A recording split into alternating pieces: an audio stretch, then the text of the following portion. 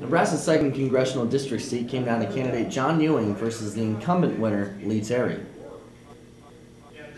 Ewing running for the Democratic side and Terry for the Republicans. The race was heated throughout the day, but Terry held a consistent lead throughout the night.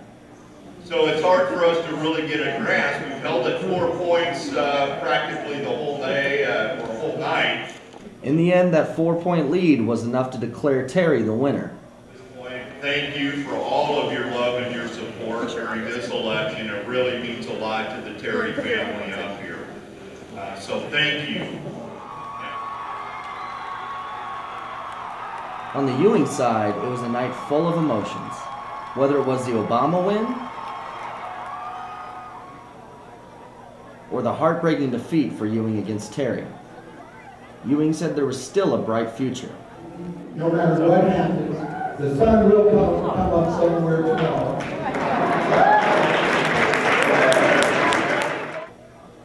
Ewing said even though the defeat stung, there is still work to be done down the road. And it's good about doing great things. So let's get back out there and continue to do great things in this great community. So thank you, God bless you. For the Omaha News, I'm Brett Koehn.